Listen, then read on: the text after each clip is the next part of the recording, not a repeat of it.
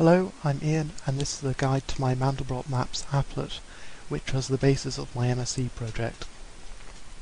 This is the applet itself that we see just now. On the left is the Mandelbrot set, and on the right are the associated Julia sets. There is only one Mandelbrot set. The Mandelbrot set is a set of points on the complex plane. A point can be either inside or not inside the Mandelbrot set. To determine if any particular point is inside the Mandelbrot set, this is how we do it. We take the starting point, which we label Z. Then we say Z1 is Z squared plus Z, Z2 is Z1 squared plus Z, Z3 is Z2 squared plus Z, Z4 is Z3 squared plus Z, and so on for all the way up to Z5, Z6, all the way. This sequence of Z's might diverge in the sense that it might go off to infinity. If it does, that point is not within the Mandelbrot set, otherwise it is. The pretty colourings that we see on the screen just now, this pinkish glow, is based on looking at points that are close to the Mandelbrot set, but not quite within. All the points which are white are, we believe, in the Mandelbrot set. It's possible that a point may be miscategorized, but that's another story. That's the Mandelbrot set.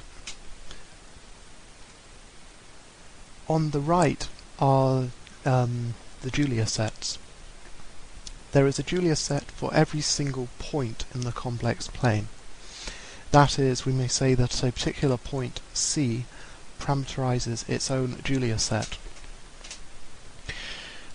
So, given this point C which parameterizes the Julia set, we may test if a particular point is within the filled Julia set, the Julia set being the boundary, so here the Julia set is the boundary of this curve, while the filled Julia set is everything in white. We can test if this point is in the filled Julia set by a fairly similar process to before. Remember that we've said that the point C, a complex number, parameterizes the Julia set. We start out with our point Z on the complex plane. Then we say Z1 is Z squared plus C, Z2 is Z1 squared plus C, Z3 is Z2 squared plus C, Z4 is Z3 squared plus C, and so on, all the way up through the Z's.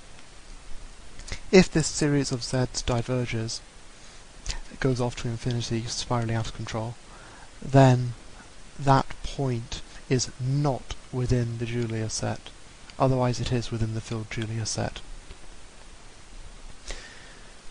Now remember that we said that there is a complex parameter C for the Julia set. This program allows us to explore changing the complex parameter C. As I'm moving the mouse around, the cross is showing the point C that we are taking. Remember that the Mandelbrot set is on the complex plane. An interesting result is that if we take our C from a point within the Mandelbrot set, like I am just now in all of these places, then the Julia set is entirely continuous. It's just one blob. If I take a point outside, then the Julia set shatters into infinitely many disconnected pieces. This leads to interesting things happening on the boundary of the Mandelbrot set, where things get very complicated.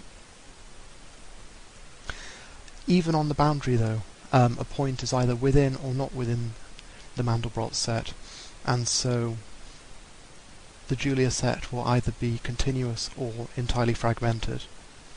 As an aside, when it's entirely fragmented, we say that it is a Cantor set.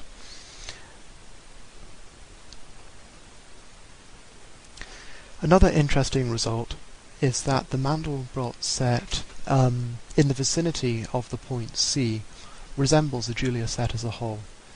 Here are a couple of examples of that. This is zooming in and panning in Mandelbrot Maps, which is done by click and drag to pan and using the mouse scroll wheel to zoom. We see these structures inside the Mandelbrot set. Now look at the Julia sets. There is a striking similarity of overall form in the vicinity of these points. Going back to the initial views, another example.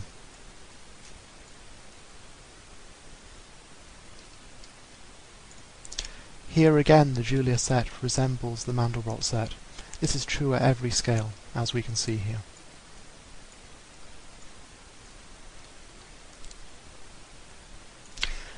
Another interesting result is that the Mandelbrot set contains lots of miniature copies of itself. For example, here is one. This resembles the whole Mandelbrot set as a whole. When we look at the Julia sets around about this vicinity, when we look at the whole Julia set, it seems relatively unchanging. But look at the middle. If we zoom in on this, this resembles what's going on with the whole Julia set, with the when we're looking at the whole Mandelbrot set. This process can continue infinitely. For example, here is a second level mini set. Again, we can zoom out all the way and we can see there's not much change. We zoom in, again, not much change. We zoom in all the way, and then we see the same effect again. We can get some very pretty pictures like this too. The final few features of Mandelbrot Maps to understand to aid in this exploration are this zoom slider, which give a visual indication of how far we're zoomed in, and can also be manipulated directly to zoom in or out. The contrast slider, which adjusts the colour scheme for the pictures. Note that if the contrast is too low, you may get inaccurate shapes. If it's too high, you may get a very black and white picture. There's a happy medium in between. There is a save feature, which allows you to save the images produced by Mandelbrot Maps in a standard image format. And finally, there is a show link feature. This allows you, when you click it, to create a URL which you can then copy and paste, for instance in an email, and you can send to your friend exactly where you are just now on Mandelbrot Maps. That link there would have gone straight to this image. That's it. There's a lot of exploring that you can do with this program. Have fun.